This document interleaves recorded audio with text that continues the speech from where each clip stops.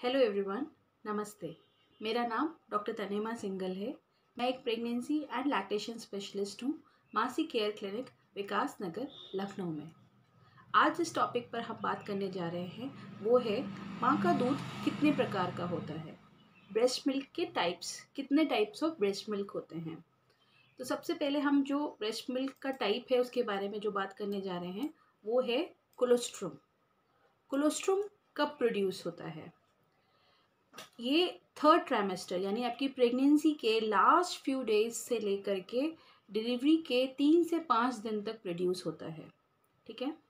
दूसरा, ये इसका रंग हल्का पीला गाढ़ा होता है ये, और हल्का पीले रंग का होता है, सुनहरे से रंग का होता है ये गाढ़ा होता है और थिक होता है, बहुत कंसंट्रेटेड होता है, बहुत ज़्यादा, बहुत कम क्वांटिटी में होता है। 5 से 10 ml कई बार ब्रेस्ट मिल्क जो कोलेस्ट्रॉम है वो होता है माँ को, और वो सफिशिएंट होता है एक न्यूबॉर्न के लिए।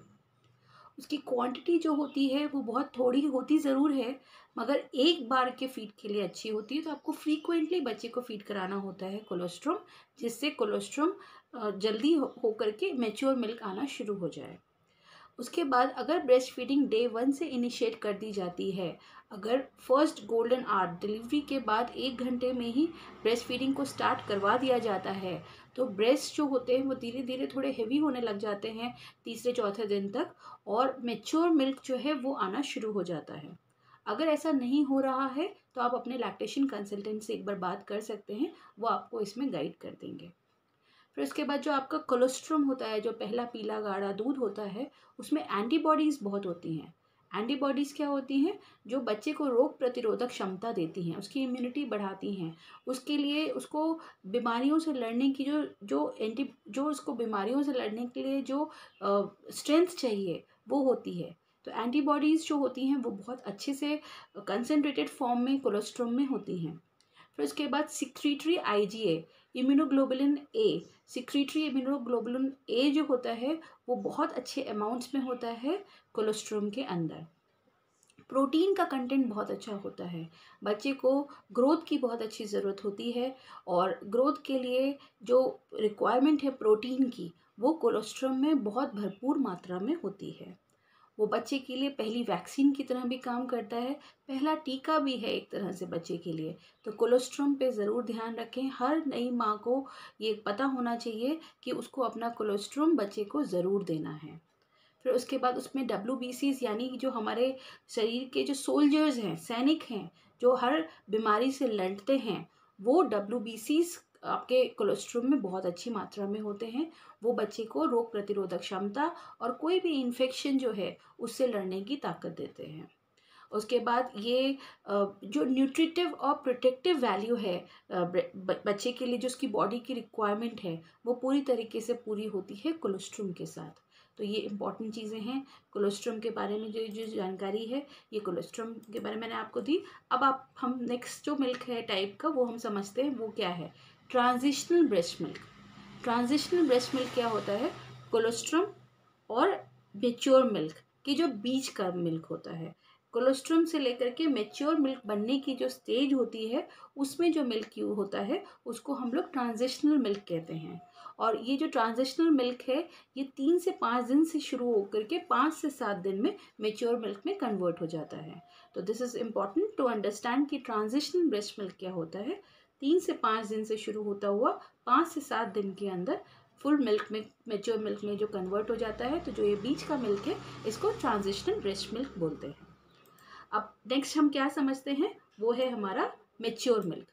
मैच्योर मिल्क 7 दिन के बाद से मैच्योर मिल्क में कन्वर्ट हो जाता है। तो पहले कोलेस्ट्रॉम, फिर ट्रांजिशनल मिल्क, फिर मैच्योर मिल्क।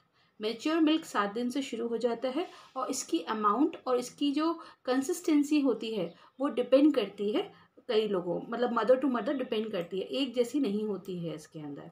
अब ये जो मैच्योर मिल्क होता है इसके फर्दर 2 सब पार्ट्स होते हैं, फोर मिल्क और हाइंड मिल्क। फोर मिल्क वो दूध जो आगे की तरफ होता है, जो पहले आता है, उसको फोर मिल्क कहते हैं, और जो दूध पीछे की तरफ होता है, जो बाद में आता है, उसको हाइंड मिल्क कहते हैं। फोर मिल्क के बारे में अब हम लोग और चीज़ें समझते हैं। जब बच्चा जैसे ही लैच होता है माँ के ब्रेस्ट के ऊपर, तो जो पहला दूध जो आना शुरू होता है, जैसे ही बच्चा लैच होता है, उसको फो मिल्क कहते हैं। ये जो फो मिल्क होता है ये बहुत पतला होता है। कभी अगर माँ एक्सपीरियंस विद टाइम के साथ अगर वो फील भी करेगी कि जो आगे का दूध होता है वो बहुत पतला मिलेगा और जो पीछे का दूध होता है वो ऐसा पर्ली वाइट होता है और जैसे मोती के कलर जैसा होता है पीछे का दूध, और आगे का दूध बहुत पतला होता है। जो ये जो ये मिल्क होता है जो आगे की तरफ होता है, जिसको हम लोग फो मिल्क कहते हैं, ये पानी की मात्रा इसमें बहुत होती है।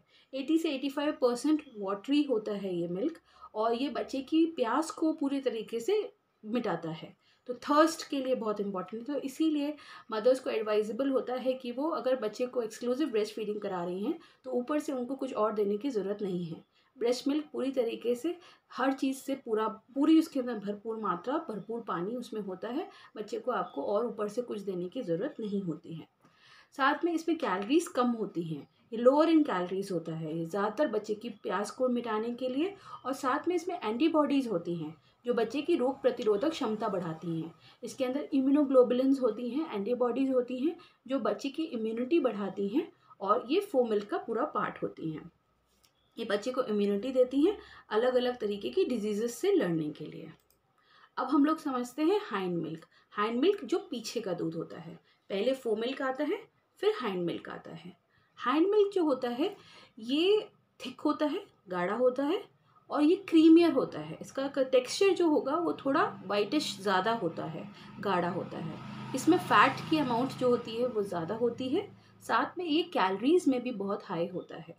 ये जो मिल्क है ये बच्चे के वेट गेन के लिए काम करता है। तो अगर किसी बच्चे का वेट कम बढ़ रहा है तो उसकी माँ को एडवाइजेबल होता है कि वो पूरी तरीके से ब्रेस्ट को एम्प्टी करे, पहले फो मिल्क पिलाए फिर हाइंड मिल्क पिलाए, जिससे बच्चे का वेट अच्छी तरीके से बढ़ सके। ये बच्चे को देर तक फुल रखता है। कई मदर्स की कंप्लेन होती है कि मेरा बच्चा जल्दी जल्दी दूध मांगता है।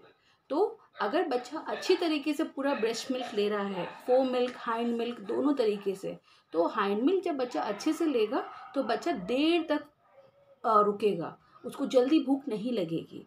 साथ में ये वेट गेन में हेल्प करता है। अब एक और तरीके का जो मिल्क है जो कि यूजुअली मदर्स में पाया जाता है और वो है प्री टर्म मिल्क। कई बार डिलीवरी टर्म से पहले यानी 38 वीक से पहले हो जाती है। तो अगर डिलीवरी आपकी 37-38 वीक से पहले हो गई है तो जो मिल्क प्रोड्यूस करती है मदर वो प्री टर्म मिल्क कहलाता है। अभी जो प्री टर्म मिल्क है इसमें ज़्यादा कैलोरीज होती हैं, ज़्यादा फैट्स होते हैं, ज़्यादा प्रोटीन्स होते हैं और ज़्यादा सोडियम होता है। प्री टर्म बच्चे की रिक्वायरमेंट ज़्यादा होती है, तो नेचुरली मदर की बॉडी उस तरीके का कंसंट्रेशन ब्रेस्ट मिल्क में बनाती है जो कि उसके लिए ज़्यादा हेल्पफुल होता है बच्चे की ग्रोथ के लिए।